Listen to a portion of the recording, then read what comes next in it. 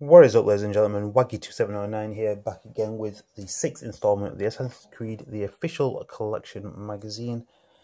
And we'll get straight into looking at the magazine. This is the magazine, guys, as you can see. Assassin's Creed number 6. It says American Revolutionaries, the Brotherhood and the War of Independence, bound by blood, the injustice that fuels Ratonhnhaké. Yeah. And the X-Men cometh Connor's tool of the trade.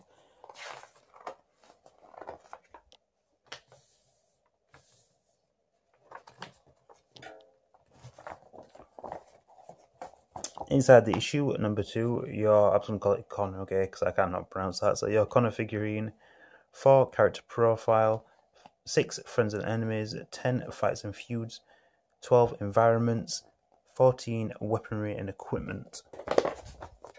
So, Connor figurine. Beaded armbands, reference to his traditional Native American beadwork. Retractable blades, obviously his typical hidden blades. And then assassin's robes, which saying it was given to him by Achilles Davenport, mentor of the Colonial Brotherhood.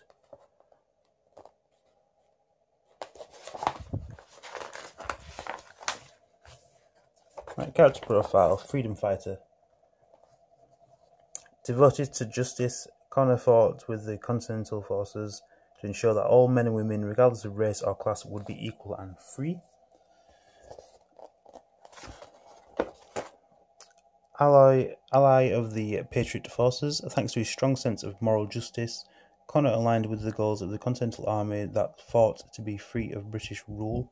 His assassin skills served them well, enabling Connor to infiltrate forts, assassinate key figures, and gather information. When the Patriot leaders later began making decisions he found questionable, Connor disengaged from them, choosing instead to work alone. And turning the tide, through his efforts during the war, Connor and his new assassin recruits successfully broke the hold that the Templar Order had over the colonies. However, even as the British forces left the newly freed nation, slavery was already taking its place as the next threat to individual freedom. Returning to his village, Connor then discovered that his people had moved on because the new government had sold the land to settlers, making his efforts to ensure freedom for all people to coexist seem hollow.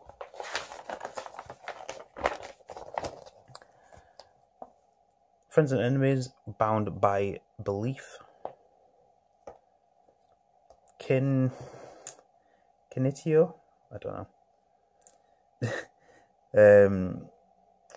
Once she learned the Templar Haytham's allegiance lay with the Templar Order, she broke ties with him and never saw him again, although her village condemned her relationship with Haytham and sought to banish her. Bearing his child, the clan mother decreed that Gavin would be allowed to stay in the village to deliver her baby. Humanity then agreed to accept the child despite his father's identity. Kento Kon. When Connor left his vision quest, his best friend remained to defend the village. Later came to the Devonport homestead to inform Connor that the Iroquois Confederacy had given permission to the British to purchase their land and relocate their people. Lafayette. Washington, or just George Washington. Aveline de Grand Prix.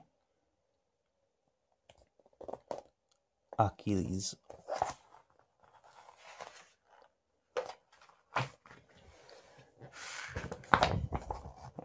Conflicts of interest. Haytham Kenway, which is son of the famous assassin Edward Kenway. The Haytham was raised as a Templar by his adoptive father, Reginald Birch. He came to the colonies in 1754 to locate a precursor vault and open it with a precursor key.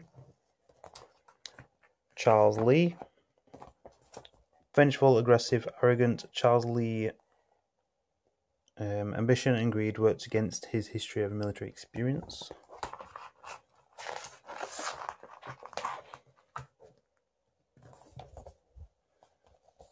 Off on to fights. Unwitting revolutionary. While fighting to bring an end to Templar rule, Connor found himself at the centre of one of the most iconic events Fights and feuds. Unwitting revolutionary. While fighting to bring an end to Templar rule, Connor found himself at the centre of one of the most iconic events in American history, the Boston Tea Party, the spark that ignited Americans' War of Independence. And it's talking about the Boston Tea Party, an Assassin Templar alliance, and the Grand Temple Key.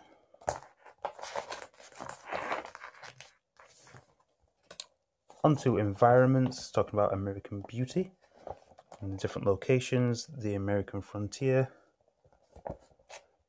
Davenport Homestead, Mohawk Valley, Boston and New York.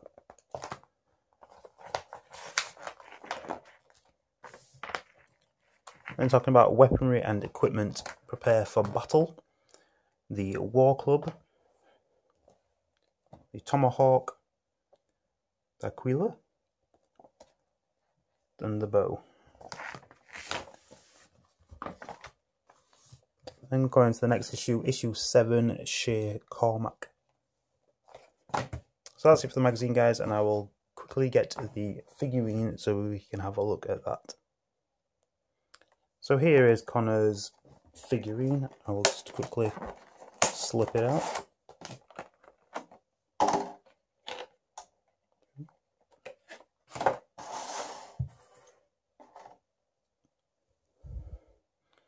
So here is up close and personal. It is actually a bit of string, which is quite nice of them for the bow. That, of course, is his tomahawk. That's just a general look at Connor himself.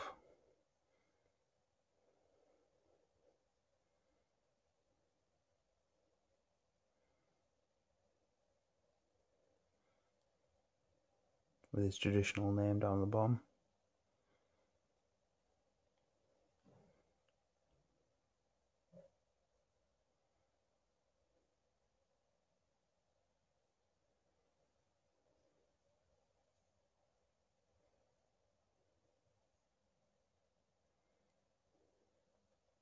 And then one more time all the way around.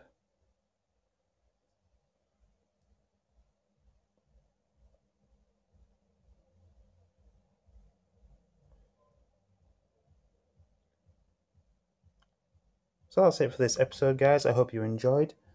I will be back in the next few days with the next episode. And I shall see you guys then. Adios.